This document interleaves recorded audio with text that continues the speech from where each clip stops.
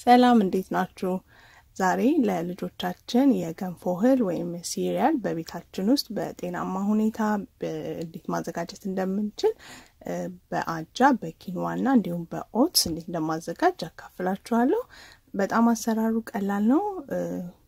ውጪ ገዝተን ከምንጠቀማቸው በጣም ጤናማ ነው። ያው ውጪ መንገዛቸው እንደምታውቁት ረጅም ሼልፍ ላይ እንዲቆዩ ብዙ የሚጨመርባቸው ኬሚካሎች አሉ። ይሄ ግን በቤታችን አዘጋጅተነው ምን እንዳለው ስለምናቅ በጣም ሴፍ በሆነ መንገድ ልጆቻችንን መመገብ እንችላለን። በጣም ጤናማ ነው። ቀላል ነው ደግሞ ለማዘጋጀት ምንም ያህል ሰዓት አይወስድብንም። ምናደርገው ነገር አሳያችኋለሁ ከቪዲዮ ጋር እንደምትወዱት ተስፋ አደርጋለሁ። የተጠቀምኳቸው እነዚህ ኦቾሎኒዎች አልመንድ፣ ካሹነት እና ዋልነትስ ናቸው። ሌላው ኪንዋ፣ ሩዝ፣ ኦትስ፣ አጃ እና ቴምር ናቸው። መጀመሪያ ራይሱን እንደዚህ አጥብና ደረቅ እንዲል አዘጋጀዋለሁ። በደንብ ታጥቦ ትንሽ ደረቅ ማለት አለበት ከመቆላቱ በፊት። ከዛ እንደዚህ እሳት ላይ በደንብ እናስመታዋለን።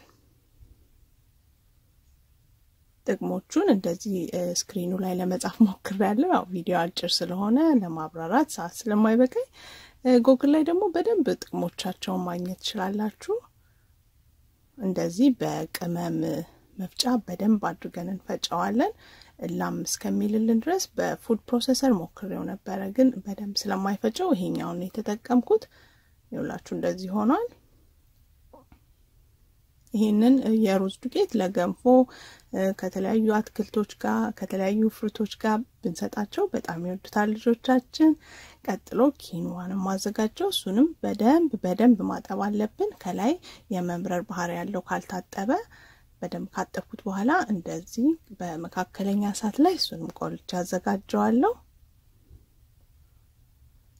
ይሄም ቀዝቀዝ ሲል ነው ምን ፈጨው፣ ምክንያቱም የሆነ ሊጥ የመሆን ባህሪ ያለው ካልቀዘቀዘልን።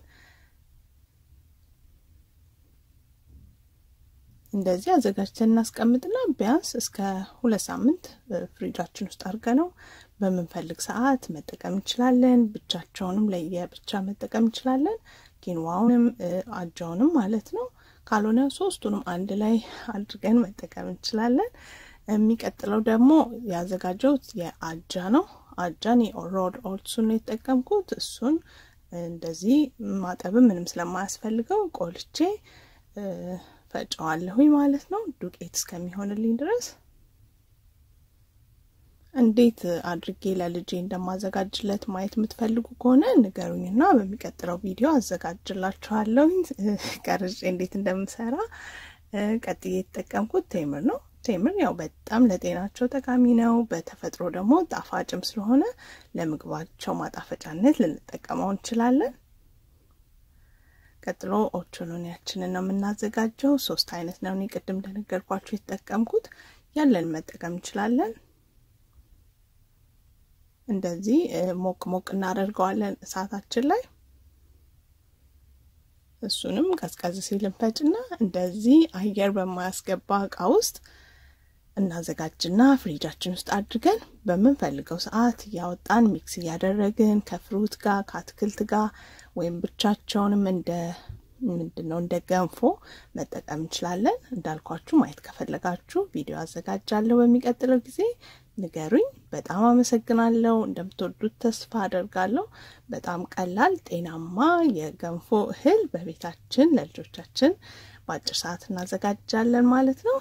በጣም አመሰግናለሁ። ሰላም ሁኑ ባላችሁበት።